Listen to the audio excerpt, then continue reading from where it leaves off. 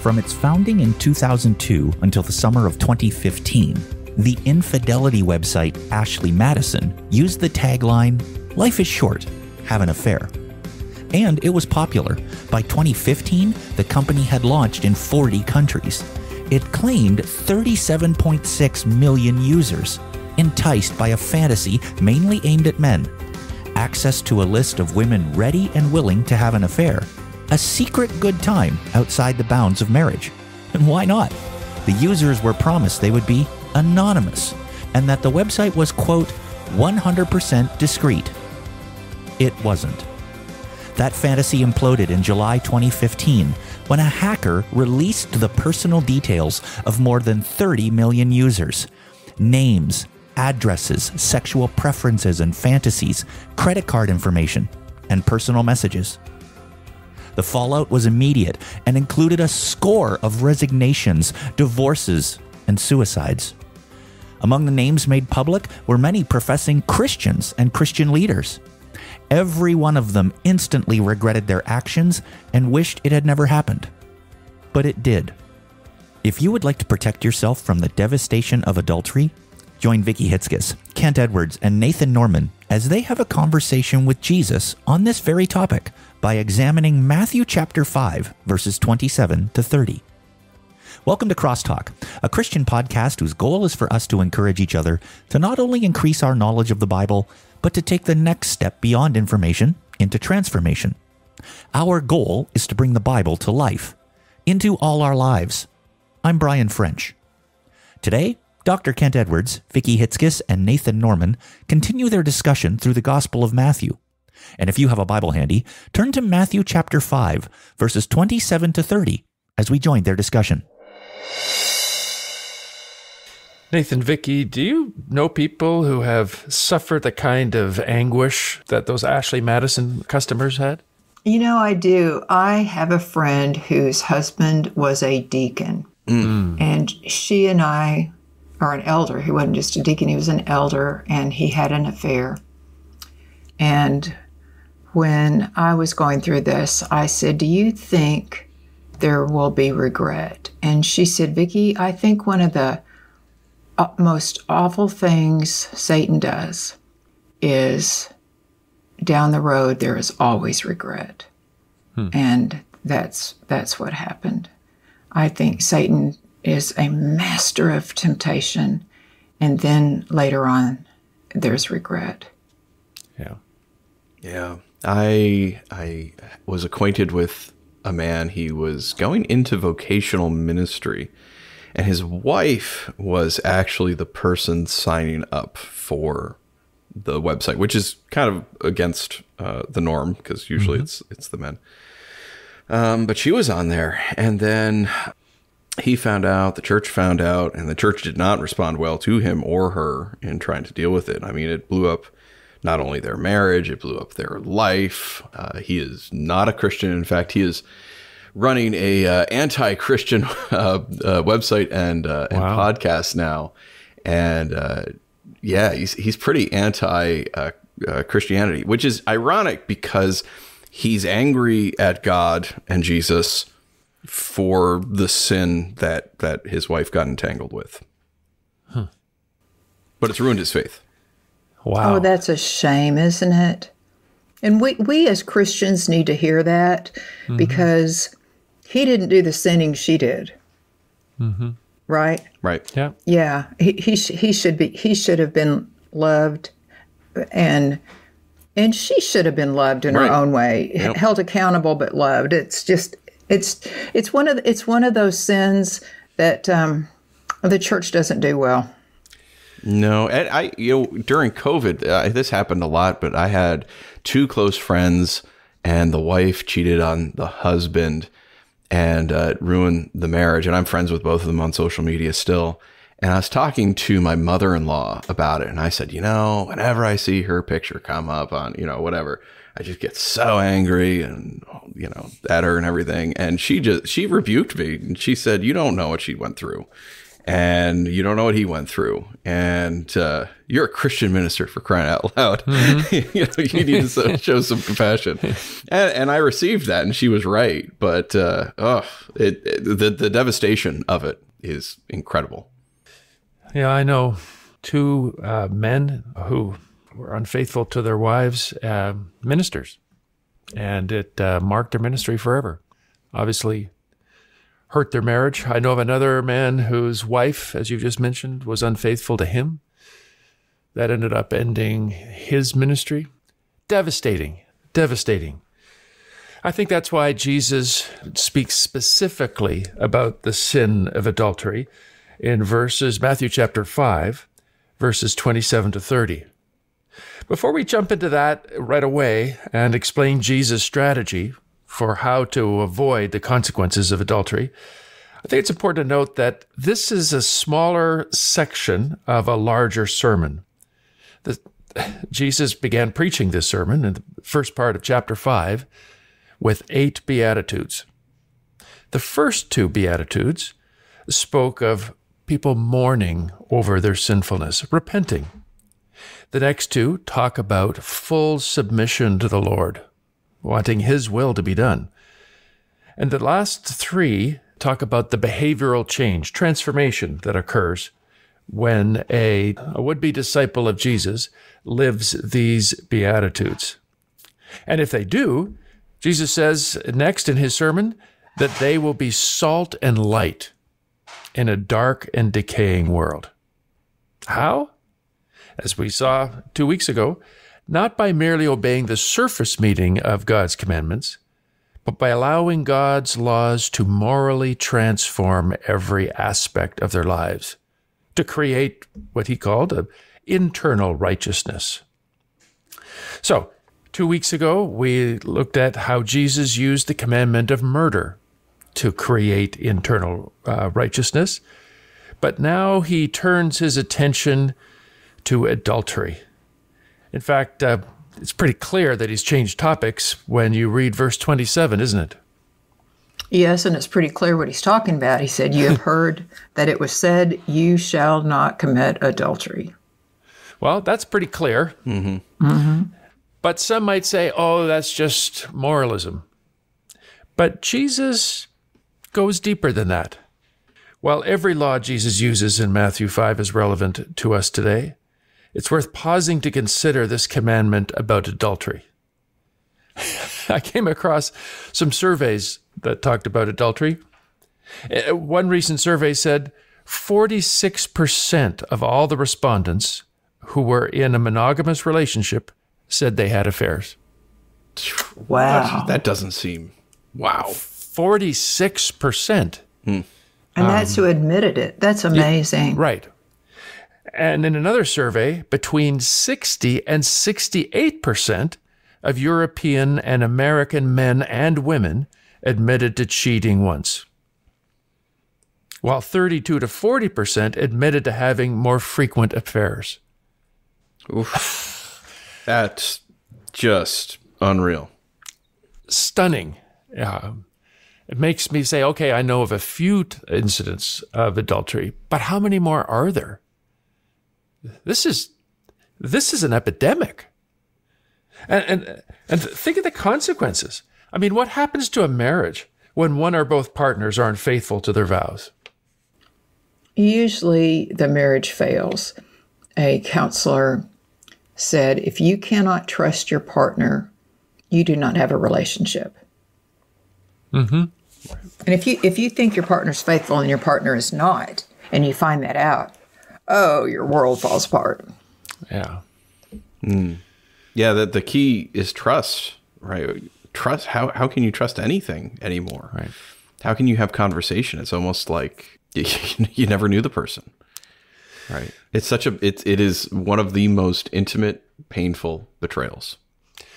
Yeah, because there's nothing more intimate than having a sexual relationship with someone, is there? There is not. And you think if my spouse commits adultery, I'll leave. But it's not like that. I mean, when the Bible says the two become one, you may or may not want to leave. And the funny thing is, it's not the sex, it's the emotional tie. You don't want that violated. Right. There's no more solemn promise we make to any other person in life than make a covenant to say that I will love you and be faithful to you till death us do part. And if that's broken, as you said, if the trust is gone, communication starts to dry up, the relationship begins to turn sour. Not that it can't ever be repaired, but it will never be what it was or what it could have been. There's a damage that's done in that relationship that is devastating. That being so, most of us are aware of that. What causes people to commit adultery? I mean, why is it so prevalent if the damage is so severe? Well, there's lots of reasons. I mean, some people are dissatisfied with their marriage, or their marriage is going through a rough time, which happens when you're married to a person for any amount of time. Mm-hmm. And or they're going through a rough time. Mm-hmm. They're just going through a rough time and want to prove themselves. I read an article about Jackie Kennedy yesterday, and her father had cheated and cheated and cheated. Mm-hmm. And then she did not want her husband to cheat. And I can't remember I think she had already married him. And her mother-in-law, I think she talked to all of the women, and she said to them, this is the way it is, and your best bet is to just look the other way. Wow. So sometimes it's family history, right? It's just the family. And you just decide, I'm going to put up with it or not. Yeah. And sometimes there's abuse of power, right? I mean, we've seen that when we went through for 1st and 2nd Samuel, didn't we? Right, with David and Bathsheba, and we see it right now. There's a clergy sex abuse crisis where you have a pastor or priest who has all kinds of authority and power having sexual relations with his congregant. And we now understand better that there can never be consent in that relationship, because there's always this huge power differentiation. And I thought you were talking about, I didn't mean to cut you off. I thought you were talking about President Trump. When he said, we see it right now, he said, I can do anything I want. Women will just let me grab them. Yeah. Well, that too. I remember during the Clinton era with the whole Monica Lewinsky thing, my mom and a neighbor having a conversation, and my neighbor was like, I don't know who would sleep with him. Anyways, look at him. And my mom was like, it has nothing to do with the looks. It has everything to do with the power. Yeah. Yeah. Which is interesting, because I've heard Christian counselors tell me that adultery really has very little to do with someone's physical attraction. It typically has to do with times of great stress that someone is going through. Someone comes alongside to help them, legitimately help them in that time of stress. That begins to create an emotional bond. And unless they're careful, it slowly begins to move forward into an affair. Times of great stress make us vulnerable to giving in to the temptation of adultery. Another cause of adultery can be just, frankly, dissatisfaction with the marriage. If one partner begins to emotionally withdraw or physically withdraw, that could be an impetus. Mm-hmm. So with all these opportunities and so many people giving in to this temptation, how can we protect our marriages? And even if you're not married, how do we remain pure before marriage? Well, you may remember Jesus' twofold strategy in interpreting the law.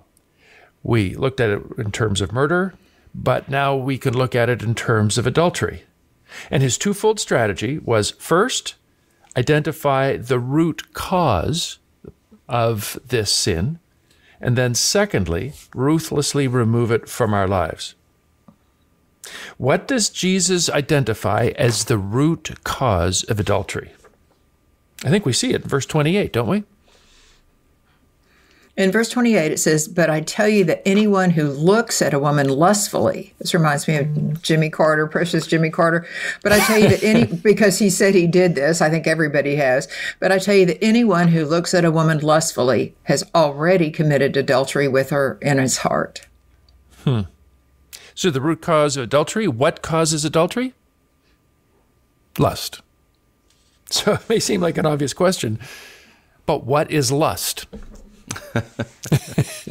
No, that's actually a really good question, because there has, especially within the church, like, okay, so we're not going to lust, and we don't want to lust because we don't want to fall in there. And so I think the pendulum has swung all the other way. I've had extensive conversations with my wife about this topic, because it's not lust to notice and appreciate the attractiveness of another person. Sure. The problem is that a lot of church people are like, okay, don't even look. Right? Like, you see an attractive woman, bounce your eyes. And I'm like, that's kind of ridiculous. And then you're going to run into something or out into the middle of the road. If you see someone that's attractive, don't objectify them. Instead, you want to spiritualize it, say, wow, there is a beautiful woman. There is an attractive man. Praise God that he made that person that attractive.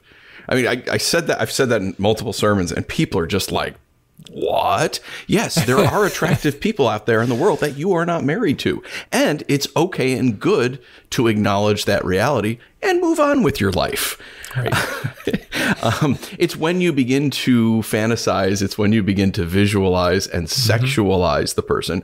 That's where we get the term objectification from. You turn them into an object for your own gratification, where it starts to become a problem, where they're starting to live in your headspace. Right. So lust is when a glance becomes a passion, when you begin to visualize or fantasize about sexual involvement with that person. I love the quote that Martin Luther made, that it's not wrong to have a bird fly over your head, but it is wrong to allow it to build a nest in your hair. True. You can notice, but it doesn't go further than that. Jesus was tempted in every way as which we are. He saw attractive people, but he did not sin. He didn't build a nest in his hair. How does our society encourage lust? I mean, lust has been with us since the beginning of time. But do you think that our society seems to be going out of its way to promote lust? Oh, I have a friend who's an advertising executive, and when she first started, she had no experience at all, but she was clever, she's funny, and she wrote these ads and sent them in, and they were very sexual, just unbelievable. And she got the job because sex sells. And in fact, I have two friends, and I have a couple friends in advertising, and all of their ads are really sexy. They're clever, they're funny, but yes, our society is all about selling sex. That's how it's done. Yeah. And we're bipolar about it too, right? We're schizophrenic almost, because we're in this Me Too movement, which in general is a good thing. We do not want to abuse individuals within the Hollywood system or anywhere. Good point. Right? Yep. And we're like, yeah, me too. Okay, so now when we're going to have sex scenes in movies, we're going to have a coach to make sure that no one's sexual boundaries are violated. It's like, okay, so we're going to have a referee now as we sexualize people? It's absolute insanity. But it does. And they're not going to get rid of it because it sells. Because it sells. Right. I remember years ago, I was going to see Lord of the Rings for the billionth time in the movie theaters. And I remember we were in line, and this one guy was like, yeah, is there any nudity in this thing? And one of the other guys was like, no, it was written by a Christian.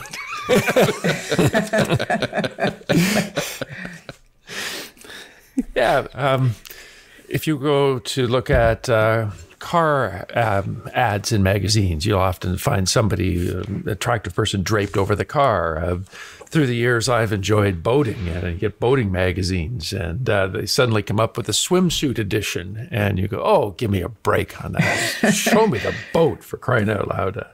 Well, you think about tool ads. You don't just see a wrench and a pair of pliers. You see some scantily dressed girl, hanging onto the toolbox, and you think, I better go get those tools.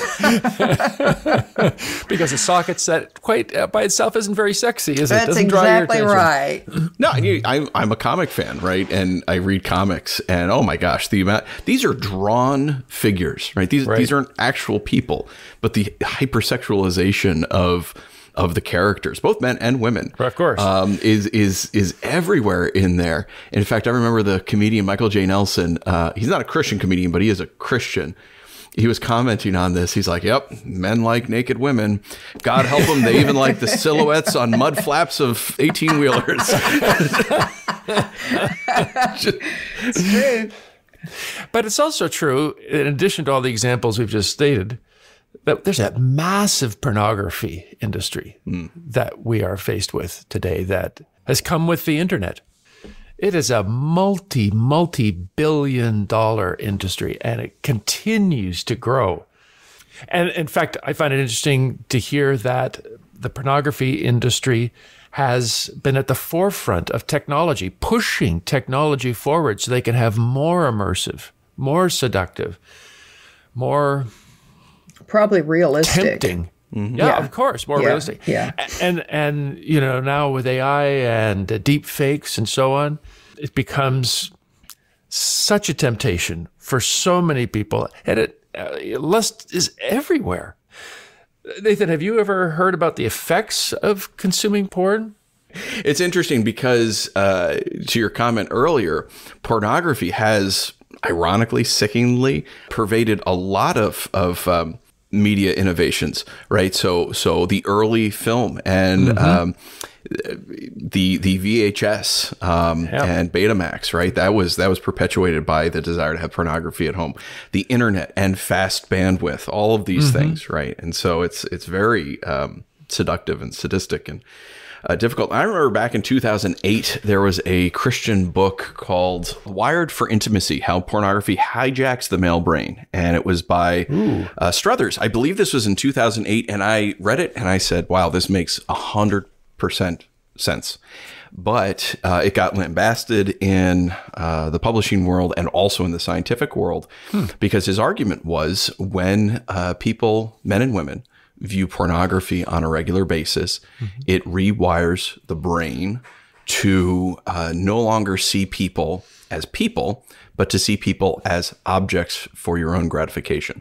Wow. And he got ridiculed and everything. And now, of course, I think it was about 5 years ago, Newsweek, Time Magazine, and scientific journals have all found that that data is actually true, is that when you are looking at pornography, so if you hook up a person's brain to like a brain spec scan and you show them a picture of a person of the opposite sex, nothing sexualized, just a picture of the opposite sex. Someone who is not regularly using pornography, the part of the brain that is associated with relationships will light up. If you have a person who is using pornography hooked up to the brain spec scan, and you show them the same picture, not sexualized, just a picture of someone of the opposite sex, the part of the brain associated with objects lights up. Wow. So we, as a culture, are training ourselves to see people not as people, as objects. And so I think this is beyond the scope of this conversation, but I think if you look at a lot of the social ills, why do we hate each other so much? Is it social media? Yeah, that helps. But if so many people are consuming pornography, we don't see the people as people, we see people as objects. And if you're not doing what I want you to do, I'm going to hate you, and it's okay and it's justified. You look at the young people and the violence happening within school systems. How can they do that? Is it violent video games? I don't think that's what the case is. I think it's all this pornography use. And now I no longer see people as people. They are objects. Well, and to your point, I recently have seen the amount of screen time that younger kids have after school. It has massively increased over the past decade. Parents are at home.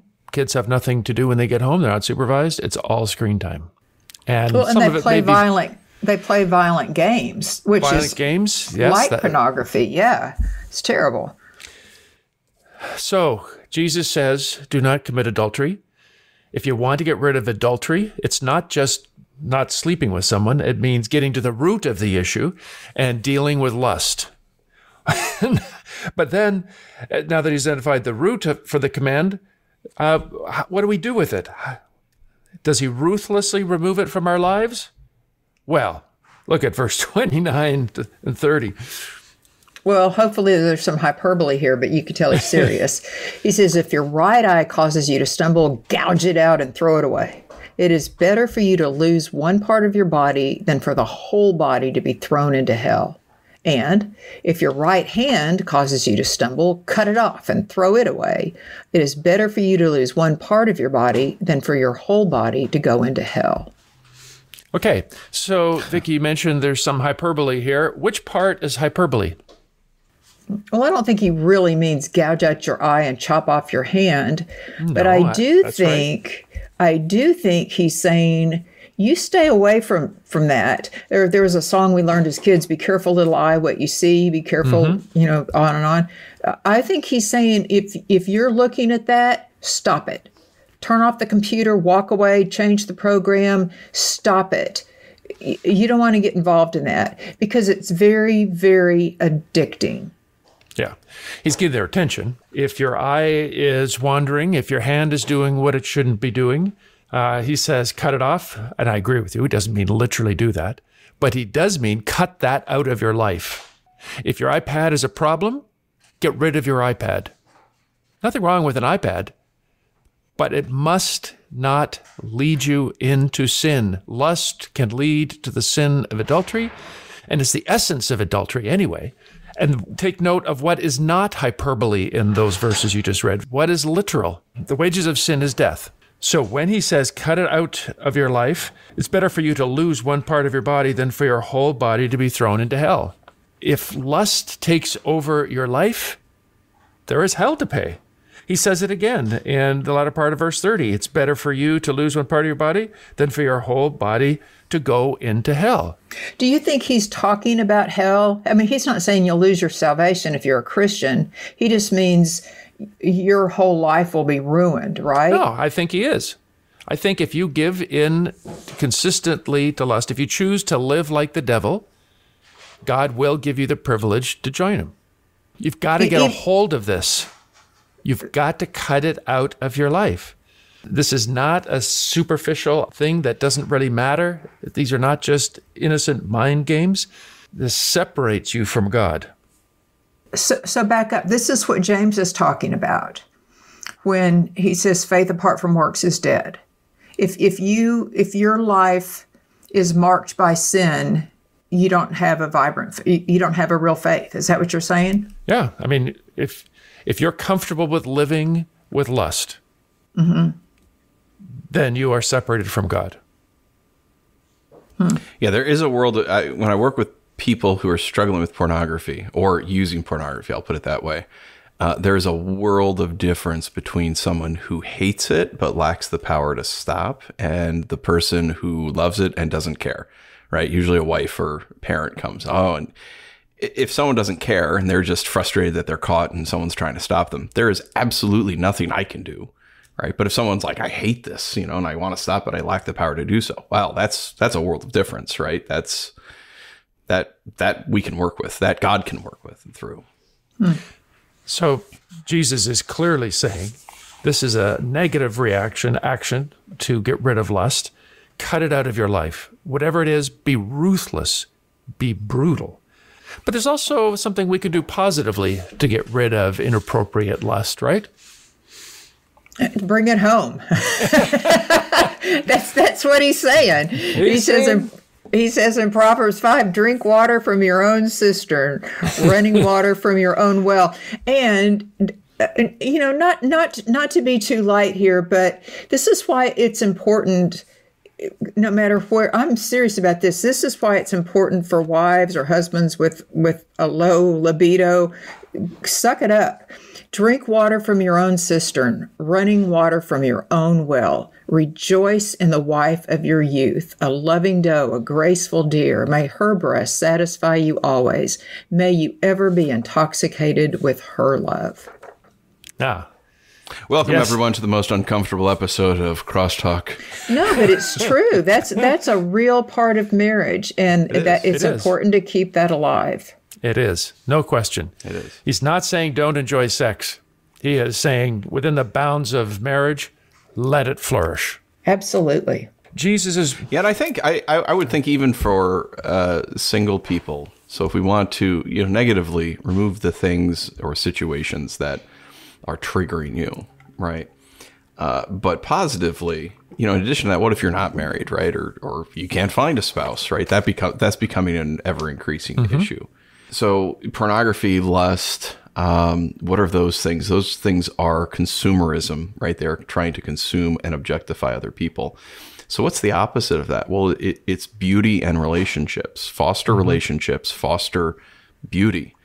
Find the beauty. And different people are wired different ways. Some people are going to find beauty in a variety of things, but find beauty in music and spend time, almost as a spiritual discipline, if I could be so bold, but spend time seeking out the good, true, and beautiful, whether that's in music, whether that is in nature or gardening or a craft you have or writing or spending time with relationships. I think those are also, they distill the false promise of objectifying people. If only this person would do what I want, then my life would be fulfilled. I think fostering beauty is a huge thing because that is a giving of self rather than a taking, which is what lust and adultery ultimately are. Yeah, well said. Adultery is sin. It is caused by lust. And Jesus here warns us that if lust is allowed to flourish, it will destroy our souls. Let's heed Jesus' warning and be so internally transformed by this law of Moses that people see that in a world filled with adultery and lust, we stand out shining like stars.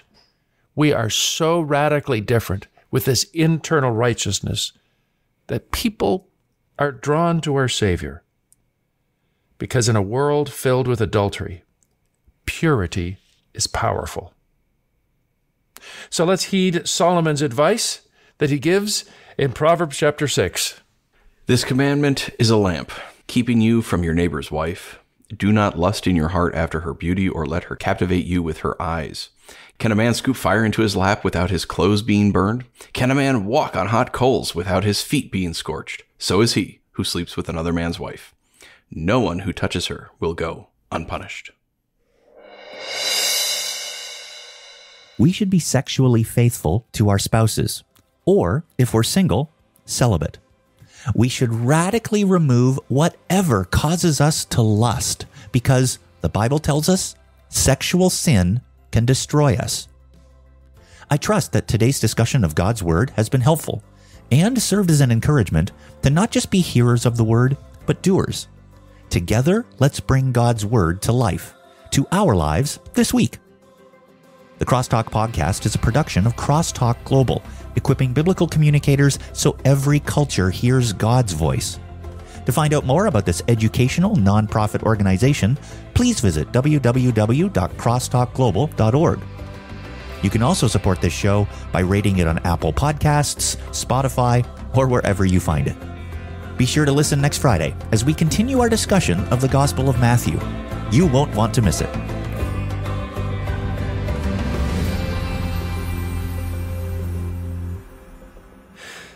Nathan, have you ever heard about the effects of consuming porn? Yeah, and I appreciate you rephrase the question from what you have written in our script, because it says, Nathan, what have you learned about the effects of consuming pornography?